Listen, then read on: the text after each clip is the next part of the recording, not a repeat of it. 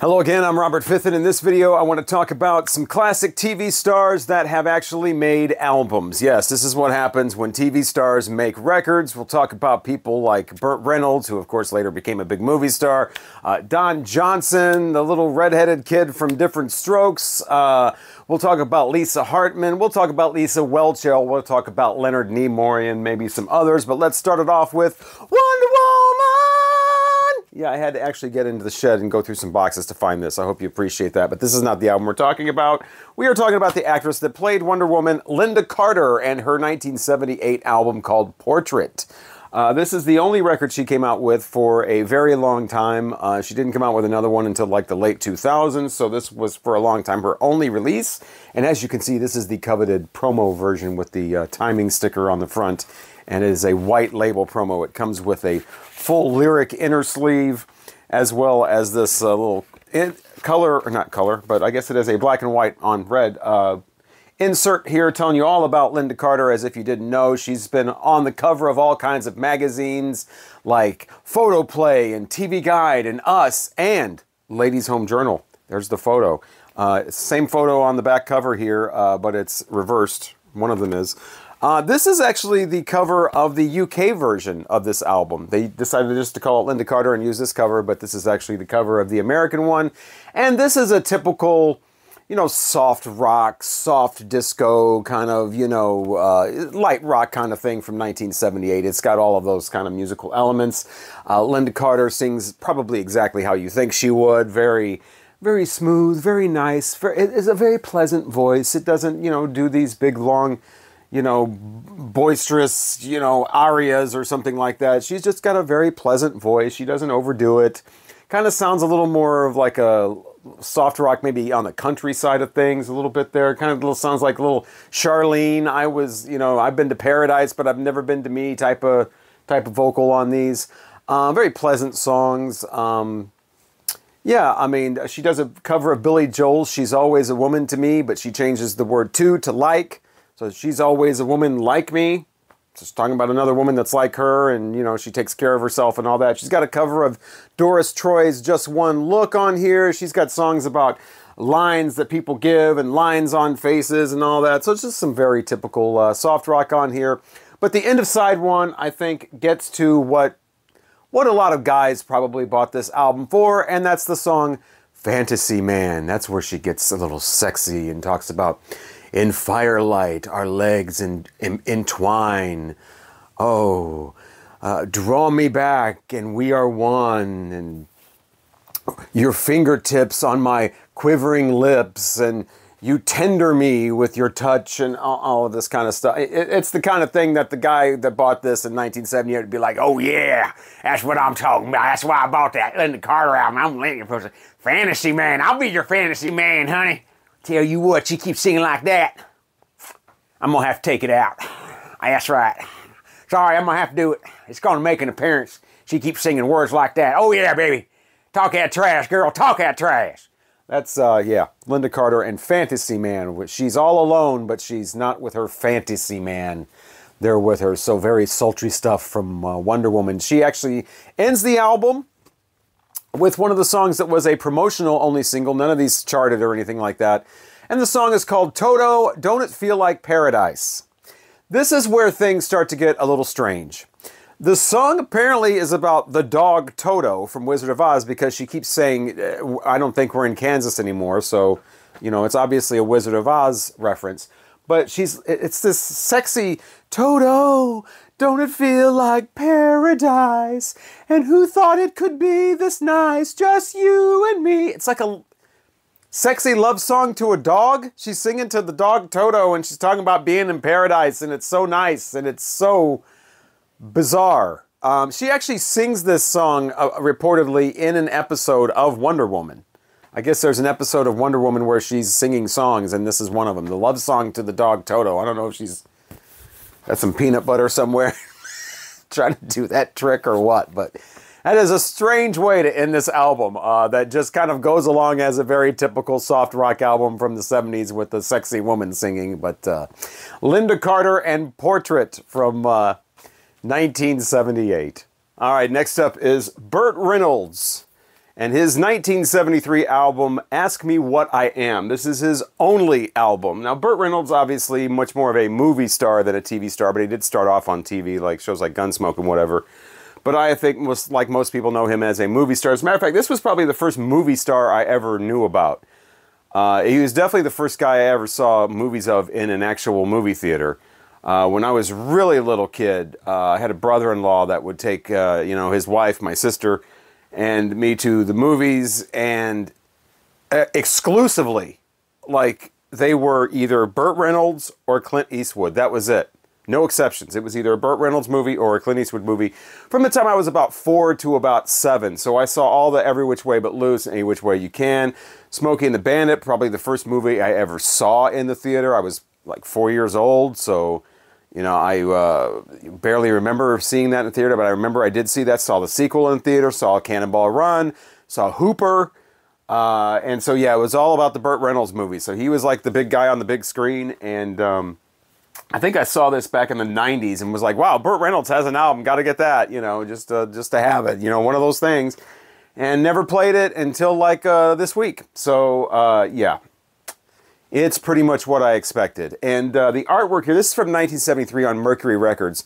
So it's very similar to Rod Stewart's Every Picture Tells a Story, in that you have to get the version that still has the poster intact of Burt Reynolds on the back. It's perforated, so it easily comes out. Two-sided, just like the Rod Stewart one. And yeah, so it has that on the back, and you can easily take that off and hang it on the wall. This person did not do that, but yeah, it's a very talk-singy kind of record. He knows he can't sing, so he doesn't try to push it.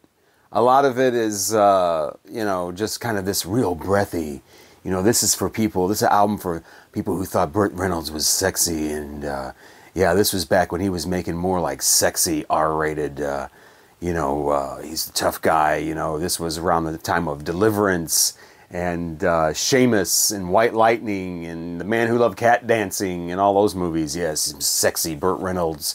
And it starts off with this childhood 1949 song where he's reminiscing in this breathy, talky voice about all the different...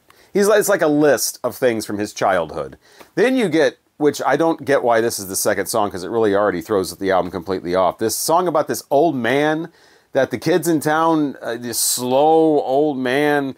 The kids in town get a bunch of money together and dare him to get on this motorcycle, and he gets on the motorcycle and he takes off on it and jumps over a thing, and they didn't realize that he was the motorcycle champion of 1932 through 1936, and wow, he was on that motorcycle, he was just going. He's got this really hokey southern, I think he was born in Michigan, but I think he grew up in Florida maybe, so he's got, but he's got this whole hokey thing going on, and that's a really weird song to be number 2, because it goes right back into the sexy, breathy songs, and he doesn't try to push his voice. Like I said, a lot of them are talky kind of songs with this, oh yeah, oh, just what I need is a lover tonight, and that kind of thing. He's got this song on there where he tries to sing a little bit more, he tries to put a little more notes into the vocals, with very not great results, called She's Taken a Gentle Lover is the name of the song, which is a great name for us. She's taken a gentle lover.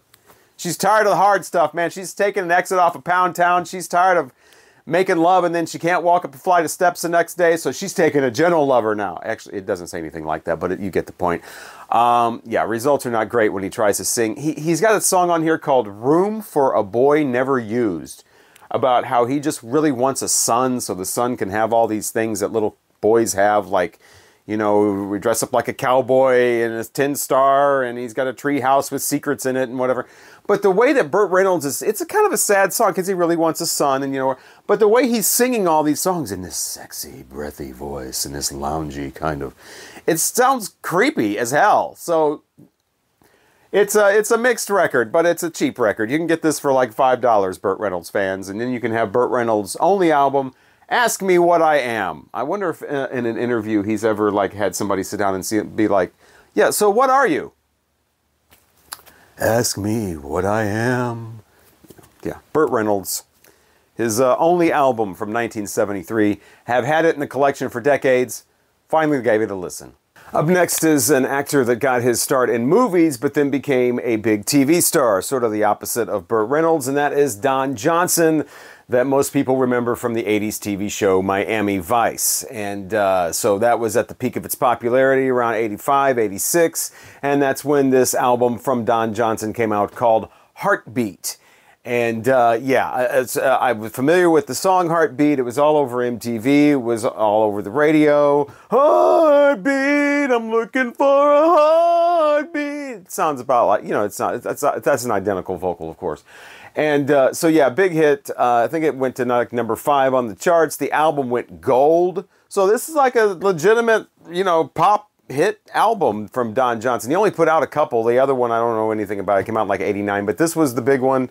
It was accompanied by a full-length video that was on video cassette, you know, like an hour-long movie or something like that with these big production values.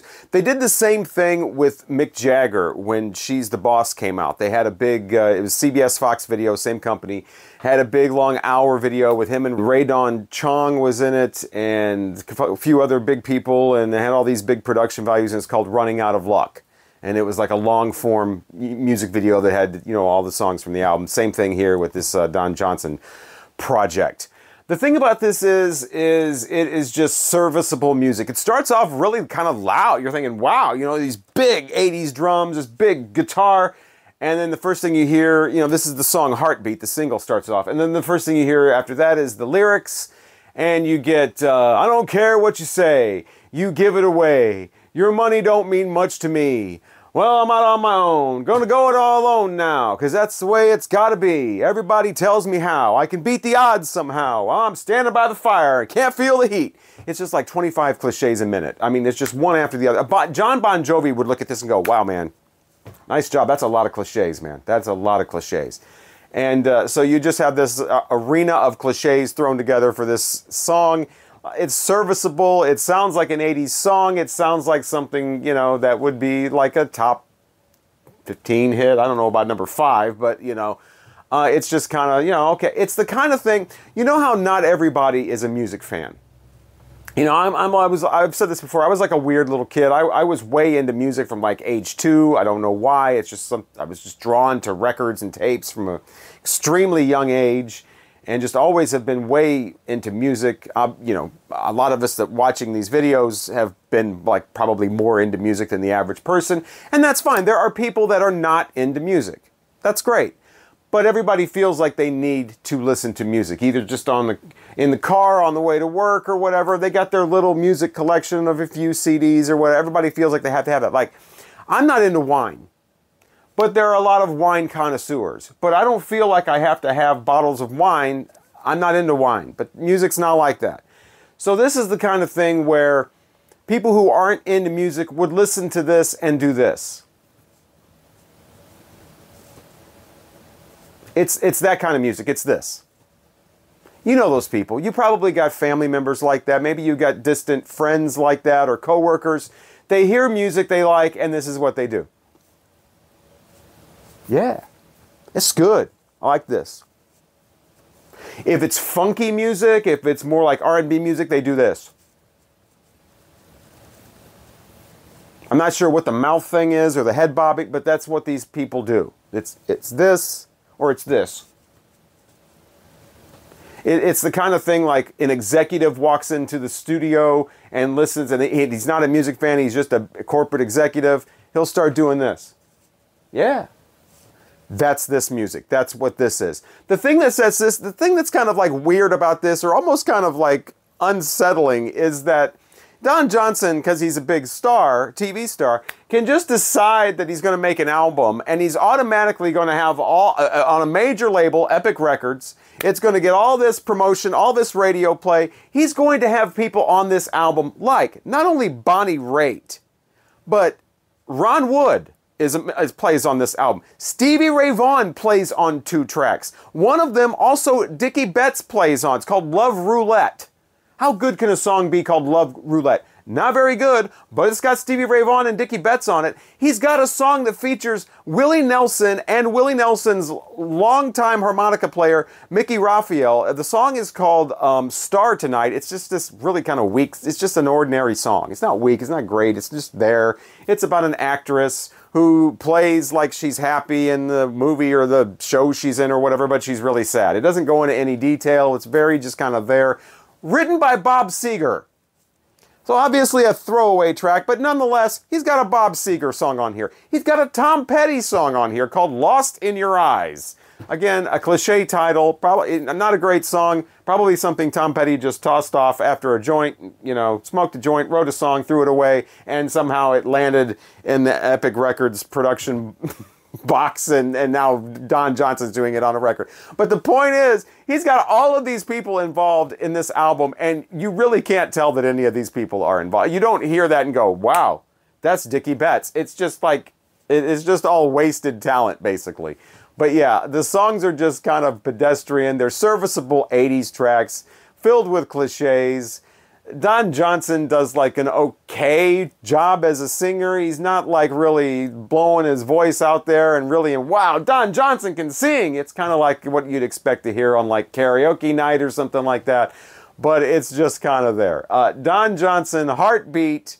Now I've finally heard the whole album. I'd only been familiar with the single to begin with that played over and Heartbeat, I'm looking for a heartbeat. I was familiar with that. Now I've heard the entire album. Second track starts with the smoky, sexy 80s saxophone. So you got that in there. You got some like, you know, kind of like a ba ba ba ba ba ba ba ba ba ba music in there. Mostly it's just this 80s synths, you know, squealing guitar solo, big 80s drum sound. Not horrible, not great. It's probably exactly what you would think it would be. Now it's time to talk about Meet the Brady Bunch. Now this is the Brady Bunch's second album called Meet the Brady Bunch. So they're kind of like the Beatles in the fact that their second album is Meet the Beatles. Well, their second American album anyway. Their first one was not called Introducing the Brady Bunch. It was actually some sort of Christmas album. So now we can meet the Brady Bunch properly. And brace yourself. This is going to come as a shock, but this is not a very good album at all. I know we had high expectations for the Brady Bunch album. This is different from the other albums because this is actually credited to the characters instead of, you know, like this is not like the Lynda Carter album or the Don Johnson album or something. So it does feature their photos on the back here, but it is the Brady Bunch. And yeah, not good. The whole album is just everybody singing together. I mean, there's very few times somebody takes a solo. If it is, it's like one line in a song. Some remakes on here. They do Baby I'm a Want You from Bread, which makes Bread's version sound like heavy metal or something like that. They do Badfinger's Day After Day. Don't do Badfinger if you're the Brady Bunch. Don't do that. No, that's not going to work. Very first song is ridiculous. It's, you know, you and I will always be friends. We'll always be friends. Yeah, we'll always be friends. You and I will always be friends. We'll always be friends. Yeah, we'll always... I mean, that's... When they do their own stuff, that's the kind of lyrics that are given to them.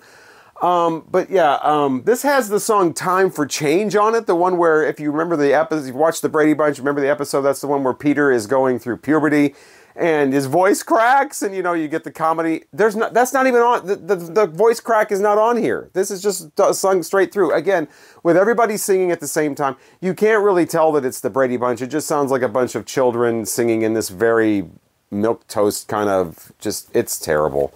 There's no comedy here. There's no fun here. The Brady Bunch should be fun, right? It should be kitschy. It should be... Why isn't Alice, you know, why doesn't Alice have a song on here talking about Sam the Butcher Man? Why isn't there... There could be like an instrumental track here and it's credited to like Jan's boyfriend, George Glass. That would be fun. There could be funny, fun stuff on here that references the show. But there's not. It's just them singing a bunch of songs very, very blandly. They do American Pie on here, which... I'm sure that song is popular enough to where you know American Pie by Don McLean. It's like an 8.5-minute song, right?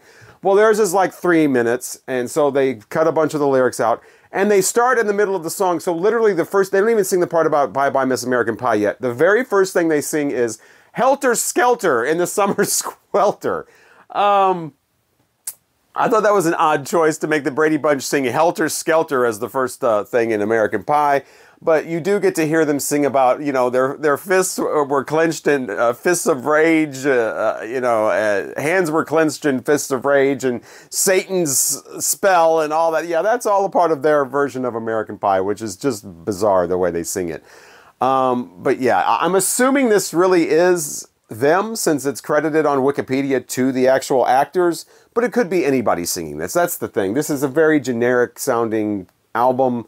Really could have been some fun in here, could have been some Brady Bunch references, but no, it's just really weak, just treacly singing throughout with this chorus of children, and very nondescript, and just I'm bored with it like a minute and a half in, and the whole thing is just the same all the way through. So yeah, I'm sorry, I cannot recommend Meet the Brady Bunch. Now, at this point, you might be thinking, that, when do we get to the William Shatner albums? Well, I don't have those, actually. The William Shatner albums have actually become somewhat collectible. They're kind of hard to find in the last couple of decades, so I don't have those. Plus, those have been talked about quite a bit. They're not obscure. You know, everybody's doing reviews of those a few years ago, and William Shatner doing the 60s songs in his particular speaking style. Hey, Mr. Tambourine Man, play a song for me. You know, or whatever. I don't have that, but I do have The Touch of Leonard Nimoy. This came out in 1969 on Dot Records. I'm not sure how many albums he has, but I have this one. And it's basically like a singer-songwriter, soft rock type of 1969 sound. He, kind of has a Gordon Lightfoot kind of style, or the early days of Gordon Lightfoot. And his voice is not confident, it's not strong. He kind of sings like this a lot, like he's kind of, not quite sure of his vocal ability, and they probably had to turn the mics way up.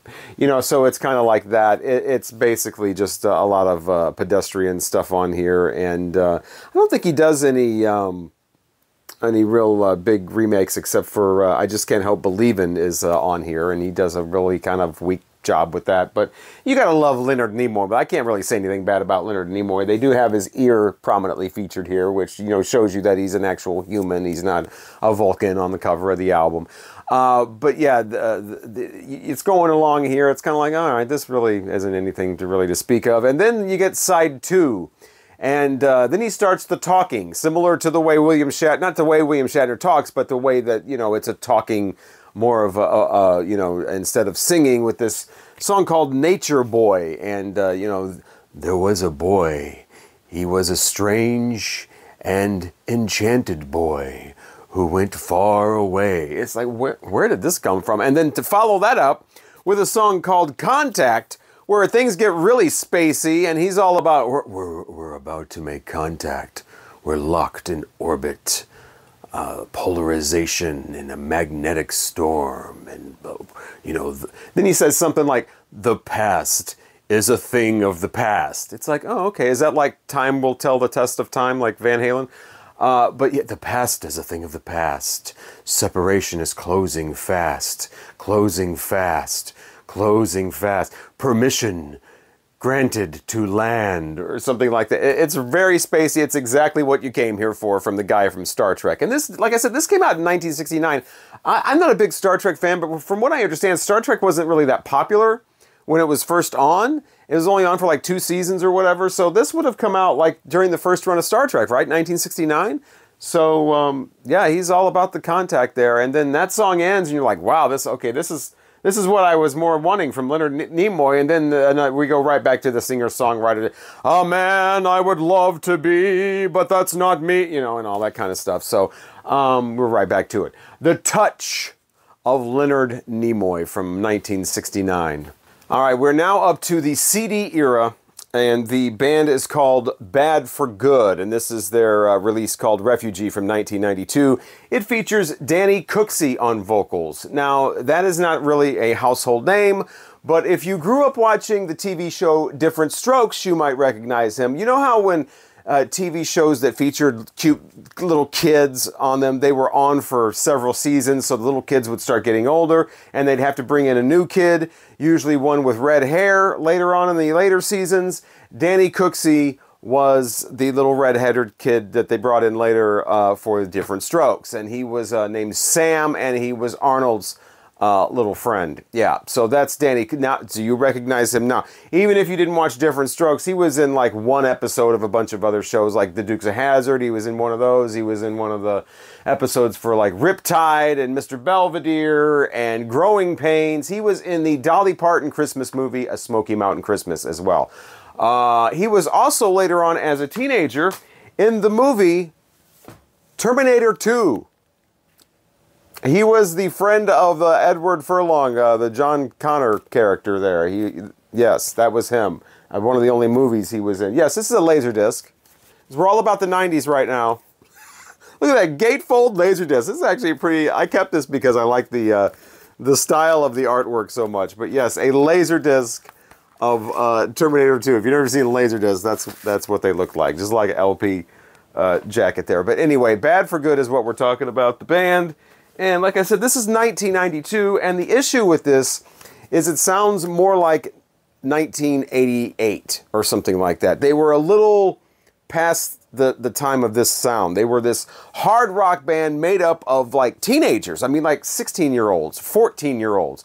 The guitarist is crazy. His name is Thomas McRocklin, not his real last name.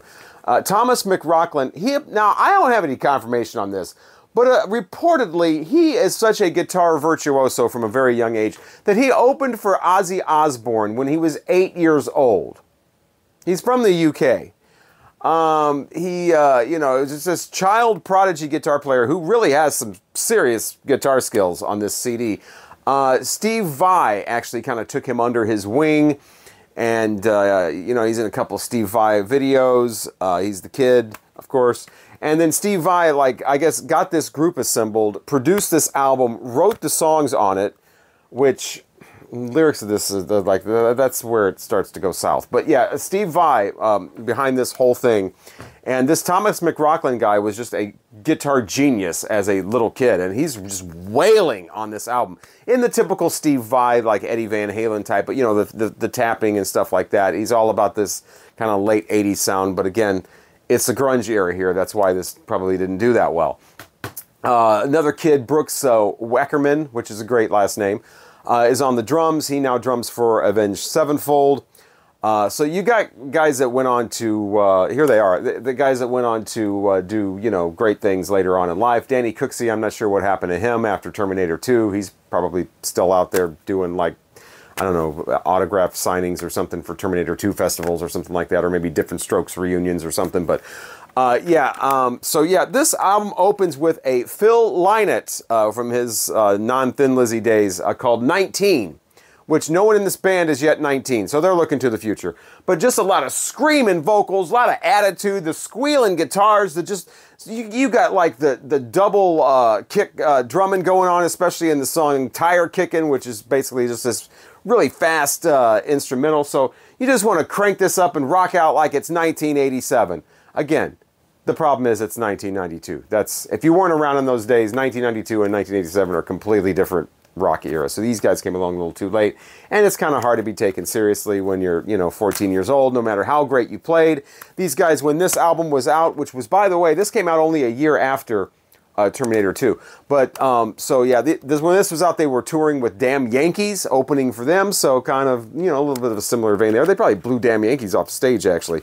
But the bad thing is the lyrics. They just, the terrible, tropey kind of rock lyrics. There's another song on here called Bangin' Time Again, which I think was one of the singles, where he's like, that bitch is so hot, yeah! She's got me banging my head again! Ah! You know, it's just way over the top, and I don't need a 14-year-old talking about that bitch is so hot. I mean, come, give us a break. And you can't even blame the kids because, like I said, they were written by Steve Vai.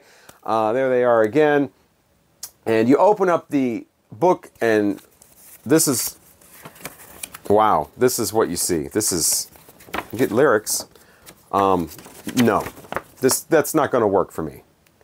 I don't need to see a bunch of, I would assume by the looks of them, prepubescent boys with no shirts on and all with the same, like, long hair like that. That's part of, and that, I don't even want to show that anymore. I don't know what that was all about, but we don't need that.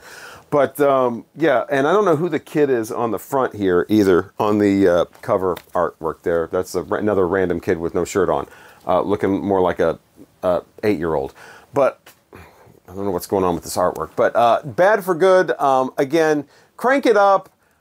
Very impressive considering their ages. Not something that is going to be, you know, something that's going to go down in the Hall of Fame. But these guys, I mean, they just had the one album. And I think if they would have been given a little better material to work with, maybe a second chance, they could have actually done something, maybe a different name than that stupid Bad for Good. I mean, again, that's like 80s. That's not 90s. That's terrible, that name. But yeah, you know, it's a decent listen until you get to the last track where Mr. Cooksey starts rapping. It's like a rap metal. We definitely did not need to end on that. They could have just done 12 tracks. The CD would have been fine with that length. But yeah, I don't think they were taken too seriously, and it's too bad because a lot of talented musicians in that, obviously, especially for their ages. But yeah, Danny Cooksey, Sam from Different Strokes, went on to be in a hard rock band that was out of time in 1992. Next up is Bruce Willis and the Return of Bruno. Now, similar to the Don Johnson album, there was a whole long-form video that went with this. This one aired on HBO as a special. I have not seen it. I don't want to see it. I don't care. And I never heard this album until this week. Now, I was familiar with the single, Respect Yourself. Yes, a cover of the Staple Singers, and that was on MTV, and that was on the radio. My God, I've now heard this album, and it is just as awful as the single. It's as bad as I thought it would be. It is not a crown in the Bruce Willis jewel hat, jewel in the crown, whatever. I can't even talk. I hate this album so much. This came out in early, I think in like January of '87. So this is before he had any starring roles in movies. He was a TV star. That's why he's part of this video. He was in the TV show Moonlighting with Sybil Shepherd. So this is way before like Die Hard or Hudson Hawk or even before Blind Date. This is one of those typical, way watered down R&B soul projects when the actor gets involved, usually a white actor with, you know, very limited vocal range, and they're going to be all soulful because they're privileged and they're a comedian, and so they get to be the Blues Brothers. This is the Blues Brothers all over again, and I cannot stand those Blues Brothers. I hate the Blues Brothers records. Yes, I know you love the Blues Brothers records. That's you. I'm me. I cannot stand those Blues Brothers records. The movie was fine. It was funny. It had funny parts. The records, you can keep them. And similar to the Blues Brothers, you've got people like Aretha Franklin and Ray Charles, Booker T, people like that. In the Blues Brothers project, they were at a really low point in their careers. They had to make some money. This is how they did it. So they become part of a comedy act. Same thing here. You've got Booker T again, whose talent is completely indistinguishable. He's on these 80s keyboards. If you're listening for like Time is Tight or Hip Hugger or Green Onions or something like that, you're not going to find it on this album, I'll tell you that. You've got the Pointer Sisters. You've got Jeff Steele from Poco. You got the Temptations. You got Jeff Lorber. I don't know that much about him, but all these people's talent are completely wasted being involved in this ridiculous project. Terrible. I mean, this is so bad it actually pisses me off. This is the kind of album that's beyond just... Because, you know, a lot of these celebrity albums are vanity projects, and they can have some humor involved, or even if it's unintentional humor. You know, some of it's kind of funny to listen to, like, oh my God. This is not that. This is terrible, and it's actually upsetting. It's so... Because I can't stand when people do this to friggin' great soul music and R&B music and funk music and whatever. I can't stand when they water it down and make it sound like this friggin' 3 o'clock in the afternoon Vegas act. And that's exactly what this is. With the late 80s production, with the horns, with the keyboards, with the syncopated pedestrian drumming, everything about this is awful. And for those who were not around in the 80s, who see like 80s stuff and go, man, the 80s must have been killer. Oh my God, to be a teenager in the 80s, that must have been so cool. And yes, a lot of it was really cool. But then listen to stuff like this, and you'll see that it wasn't all awesome. There was shit like this. And the bad thing, the really upsetting thing is, This isn't like some off-the-scene kind of Lynda Carter album. This thing went gold. This thing went to number 14 on the US album charts and number 4 on the UK album charts. Gold in both places. UK. What? If anybody's watching this for the UK, I've got a question. What? This thing went platinum in Canada. What? This is awful. Oh my God. He does these covers like Under the Boardwalk, which is just kind of there. I mean, John Cougar does a better version. Bette Midler does a better version of Under the Boardwalk, for God's sakes. He does Secret Agent Man, where all of a sudden he's got James Bond shit going on in the middle of this album. Respect Yourself was the single, like I said. It has June Pointer on the, like a backup vocal, and it's way back up. She's buried in the mix. Her talents are absolutely not even distinguishable. They're totally wasted. Just awful. Just awful. And I liked Bruce Willis in movies. I like the Die Hard movies. I have Blind Date on DVD, for God's sakes. If I would have heard this back in the 80s, I probably would never even have seen Die Hard. This is so bad. But yeah, the return of Bruno on Motown Records. My God, it just keeps getting worse. Motown put this out. What? So now I've got 3 questions. What? What? And what? For the UK, Canada, and Motown. What? Awful. I was talking about in the Don Johnson video how this is the audience for that, the people that do this. And then I talked about, this is the audience for this are the people who hear music like this and go like this. Yeah, I dig it. It's cool. It's cool. They make that thing with their mouth and then they bob their head. That's what this is for. So it's just sad. That's it. There's nothing fun here. There's nothing to laugh at. It's just sad and upsetting. And that's it. All right, so here's another album that it's more of the characters from the TV show doing the album as opposed to the actor branching out with a music career. This is Lenny and Squiggy present Lenny and the Squigtones from 1979. Lenny and Squiggy are characters from Laverne and Shirley, a show that I never really was into. My family really didn't watch it that much. The ones that we did see, I didn't think they were that funny or whatever, so I was not into these characters. And this album is a continuation of that feeling. Yeah, it's not funny. It's supposed to be funny. It's supposed to be a live album recorded at the Roxy. I'm not sure how much of this actually is live. Didn't really delve that much into it. But for those who don't know, Lenny and Squiggy are 2 actors. This one, I think that's pretty much all he did was play Squiggy. His name is David Lander. He has since passed away. And this guy is Michael McKean from This Is Spinal Tap. This is, so he's had fake musical personalities before This Is Spinal Tap even came along. And if that's not enough, Christopher Guest is also on this album, calling himself Nigel Tufnell. There he is here on the, inner sleeve right there with the sunburst guitar. And so, yeah, you get a nice inner sleeve here. Nice packaging, poster even. You get a poster of Lenny and Squiggy.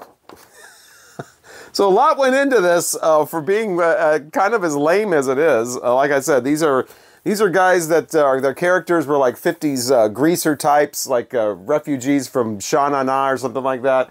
But yeah, it's just kind of dumb. I mean, it's typical like 1970s comedy album type stuff where it's like they think they're real funny. Apparently, the audience thinks it's funny. It's just really not that funny. One of the first jokes is, hey, we're Lenny and the Squigtones.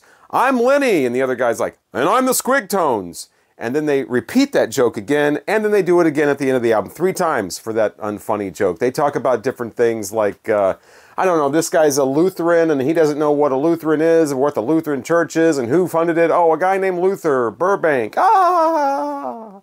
So if you're expecting the brilliant satire of This Is Spinal Tap, you will absolutely not find it here. So they do a bunch of, basically, it's like the 50s rockabilly doo-wop type songs.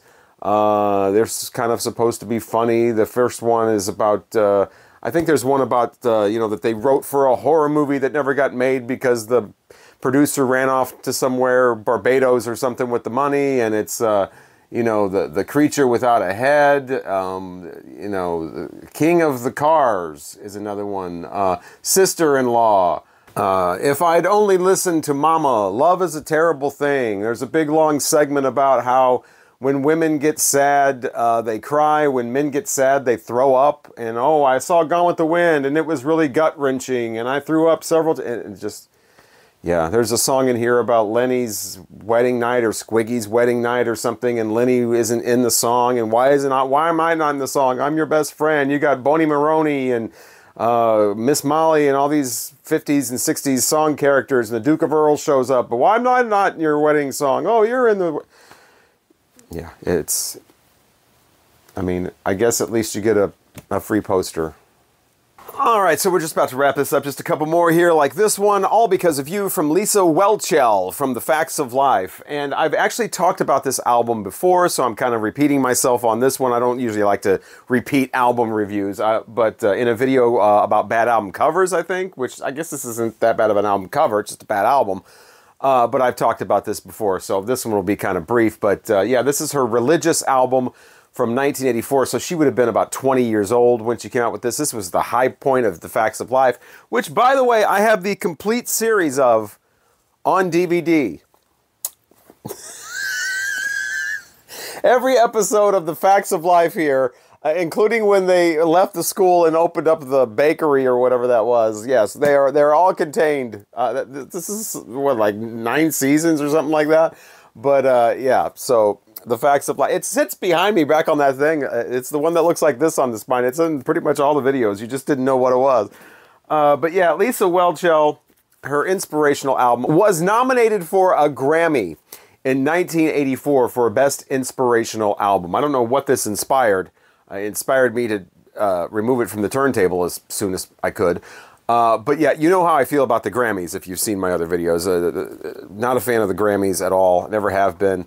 The 84 Grammys were okay, I guess, when I was like, you know, 11 years old. But, so yeah, this, again, I've talked about it before. I'm not going to go way into it. I just, again, with the obedience song, just obey, your obedience will, you know, you're talking about obedience over this synthy kind of, the whole album is like 80s synth pop. So you've got this kind of robotic music talking about obedience.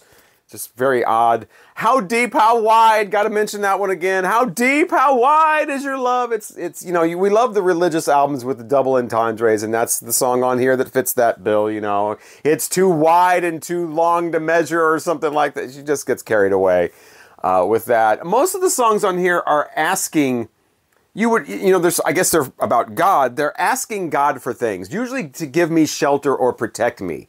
Like, there's just people coming after Lisa Whelchel, or she's just living in a really violent area, and she constantly needs to be saved or sheltered or protected, and that's a theme in a lot of these songs, and she's always asking for things. It's just, you know, and a lot of it is kind of blurring the lines between, is she talking about like Jesus, or is she talking about like a guy in her life?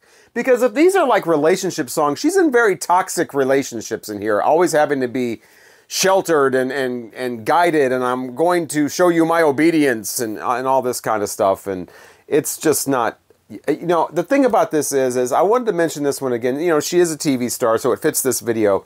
But she's kind of back in the news again. She's a little newsworthy these days because apparently she's upset the other Facts of Life actresses because they were all set to get back together and do another show. Not a talk show where they all come on and talk about the Facts of Life. They've done that several times. But actually get together as their characters and do a reboot of the Facts of Life. I guess the producer, Norman Lear, was greenlighting this, and Lisa Whelchel is the one that held the whole thing up with her greediness, reportedly.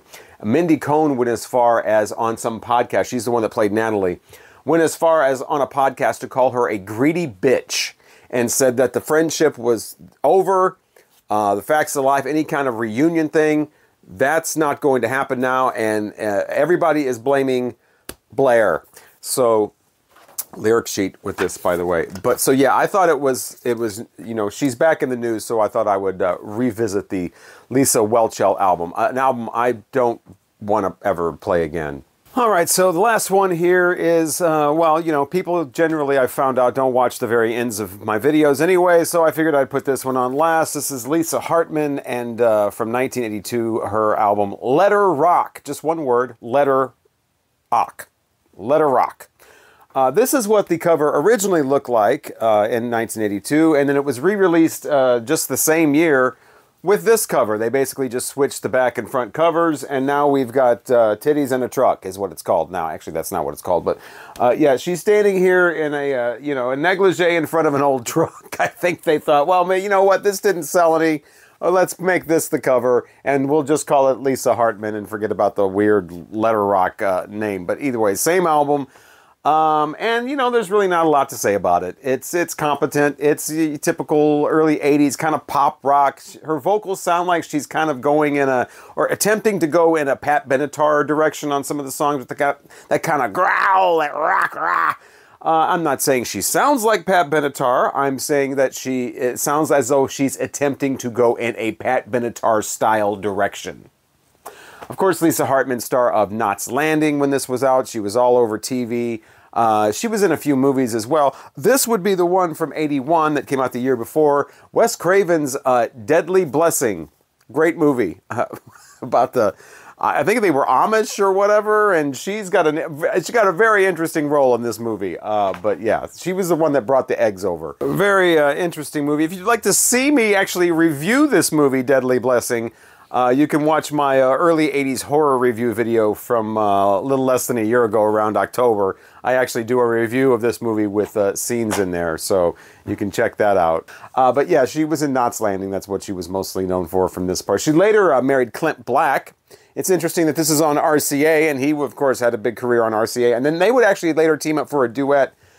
I don't remember what the name of it was called. They had a duet. They had a hit song, country song, that was a duet. What If I Told You or something like that? What If I Said? No, that's Steve Wariner. I don't know. Anyway, Hiding From Love is the first song on here, co-written by Bryan Adams and Jim Valance, his writing partner for a lot of hits. So she's got some, you know, Bryan Adams input. She's got a song on here written by Rick Springfield called Hole in My Heart, or Hide in My Heart, or something like that.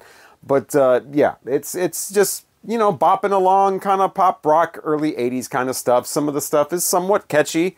It might have actually been a couple of mid-level hits on here if it would have been given the right promotion, but it wasn't, and it just kind of faded into history. She's actually got like 4 albums. She had a couple before this came out in the late 70s. She had one from the mid-80s too, so she's had a few. None of them did anything, and like I said, there's really not a lot to say, except for the cover.